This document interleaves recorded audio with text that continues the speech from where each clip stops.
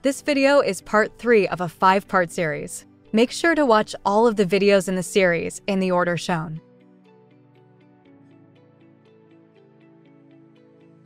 Wear proper personal protective equipment when cleaning in this area.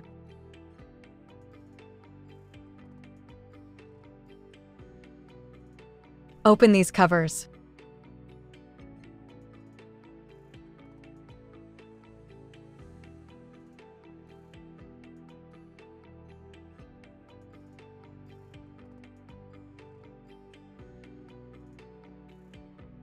Insert a mist vacuum cleaning jig into the mist vacuum and drag it along to force out any accumulated ink.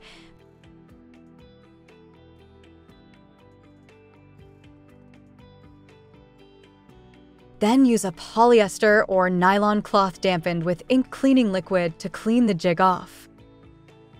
Using a new cleaning stick dampened with ink cleaning liquid, wipe off any ink deposits from the mist vacuum opening.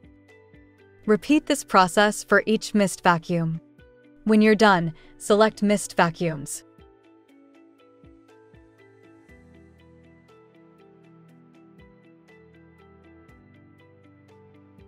Using a new cleaning stick dampened with ink cleaning liquid, wipe off any ink deposits from the glass. Using a new dry cleaning stick, wipe away any remaining cleaning liquid. Repeat this process for each pinning.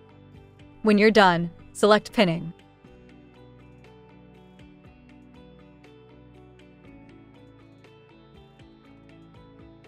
Using a spatula and a polyester or nylon cloth dampened with ink cleaning liquid, clean the glass. Repeat this process until you can run the spatula over the surface without catching any ink deposits. If the ink deposits remain, gently remove them with a scraper. Then repeat the initial cleaning process with the spatula and cloth. Repeat this process for each curing unit. When you're done, select Curing Unit 1.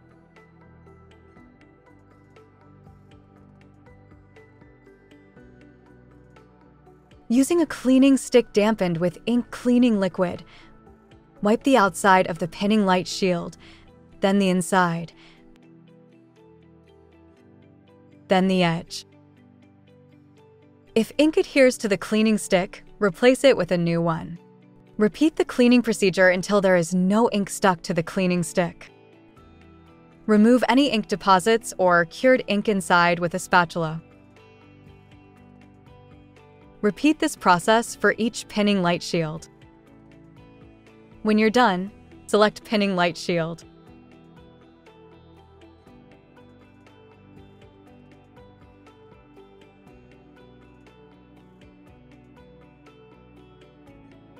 Using a spatula and a polyester or nylon cloth dampened with ink cleaning liquid, clean the light shield bars. Repeat this process until you can run the spatula over the surface without catching any ink deposits. Using a new polyester or nylon cloth dampened with ink cleaning liquid, wipe the light shield bars, pinning covers, and curing unit covers. Then wipe the light shield bars, pinning covers, and curing unit covers again using a dry polyester or nylon cloth. When you're done, select light shield bars.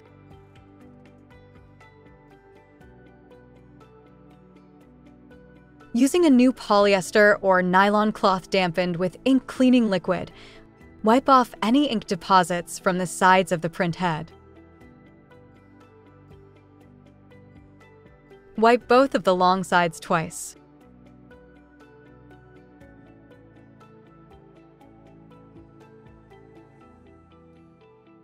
Repeat this process for each print head until you cannot feel any foreign substances on the surface. Make sure to use a new cloth for each print head. When you're done, select head sides. Make sure there are no tools or jigs inside the press. Then close the covers. Then select Switch Mode. Make sure to watch the other videos in the series.